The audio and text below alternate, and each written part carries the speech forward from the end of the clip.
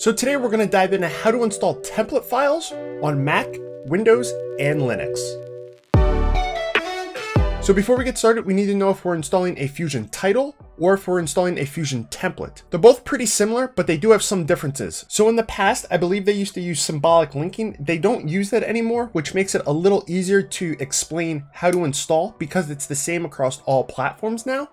And I kind of hope that in the future, they'll have an easier way to get access to where we're going. But as long as you follow along, you should be pretty good to install across all platforms. So the first thing we're gonna do is we're gonna go over to the color page. Now you might be saying, why the color page? It's the easiest way to get to the folder structure so that no one gets lost in diving into folders. You might have it installed on a different drive. It doesn't matter because this is gonna go to exactly where DaVinci Resolve is installed on your system. And then we're gonna come up to LUTs.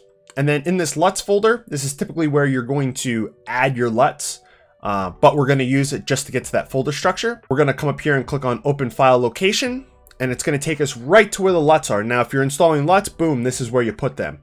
But we're obviously not installing LUTs. So what we're gonna have to do is we're gonna have to go back a couple of folders.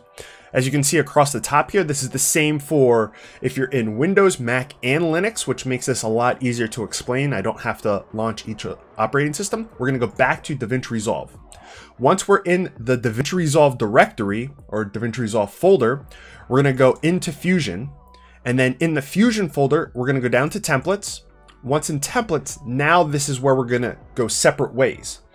If you're installing a Fusion macro or a Fusion template, you're gonna go into Fusion. If you're installing a Fusion title, which would be used on the edit page, we're gonna go into edit.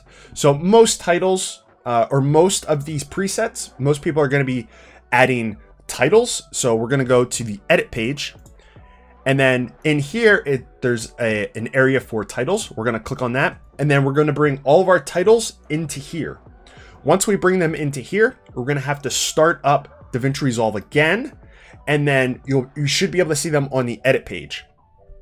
If you are installing templates for Fusion, we're gonna be on the templates within Fusion. We're gonna go to the templates and then we're gonna go into Fusion. So the difference between here is just what page that we're adding these onto.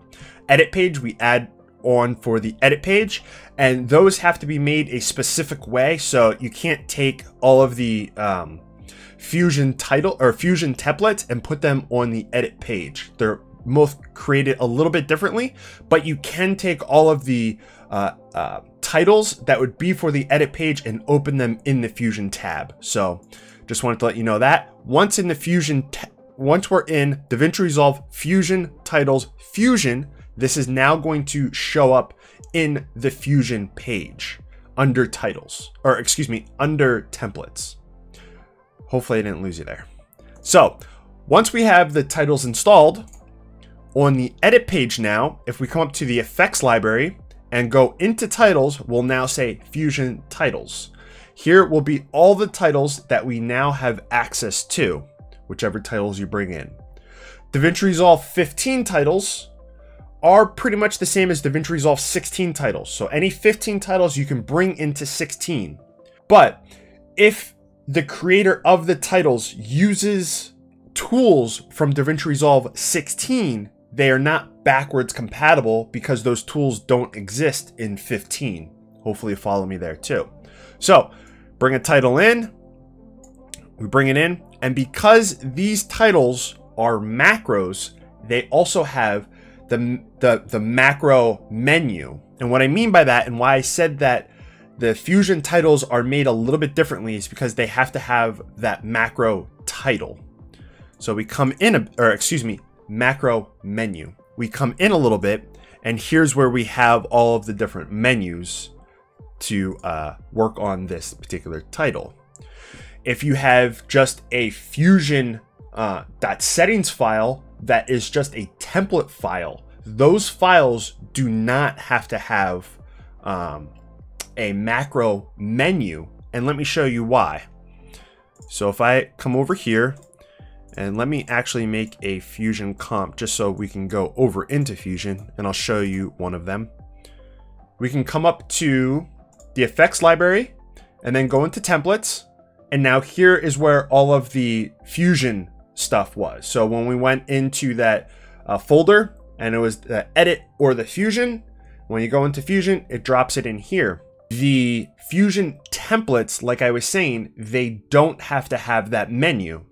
And the reason why is because depending on how they're made, when you bring them in, they'll have multiple nodes. It's just like a pre-made node tree. So like this, I have a whole particle system. Open this up, I have a whole bunch of nodes that now I have the ability to edit. They're both done a little bit differently. Fusion titles are set up to just be used on the title page. They work a little bit differently because some of the stuff is stripped out. Like we don't have the ability to do this. So if I come back over and I come into, let's say, this particular title in Fusion, I'm only going to see that one node with that menu. So that's where they're a little bit different. On my website, I am now categorizing everything. If it's a Fusion template, if it's a Fusion title, if it's a macro, because you can also have macros on, let me show you. Let's go back into Fusion. You can also have macros on the Fusion page. So let me just get rid of all of this. So our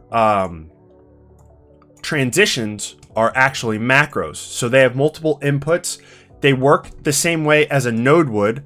They have the ability to change a couple parameters, but they're just an easier to use node so that you don't have to worry about all these other nodes. And the cool thing about having the stuff on the Fusion page is you can do cool things like timing. So if I only wanted a transition to be 10 frames, I could change the timing of the transition to work with that, as well as a couple of other cool things that you can do only in the Fusion page.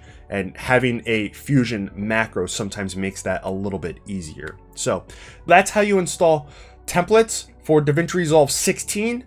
If you previously had DaVinci Resolve before 16, like if you had it in the 15s or even before that, those symbolic links were already created. So the other locations now have that ability. As you've seen in my template folder, I have a whole bunch of stuff here. But if you look at the actual file structure, let's come back over and open this up and take a look here. And then I come back and I open up Fusion, come into here, come into Fusion itself. You can see that I don't have anything here. And it's just because my system already has that linking system, and the old way of installing stuff still works for my system. Anyone that's installing DaVinci Resolve 16 as a clean, it's not doing all of the linking anymore. So that's why those ways don't really work, or you might have issues where stuff's not showing up if you're following a DaVinci Resolve 15 how to install guide. So that's kind of why I wanted to make this, to just kind of clear everything up for the people that are struggling with installing stuff in DaVinci Resolve 16. So if you have any questions, leave them down in the comments. And with that being said, my name's JR. Thanks for watching.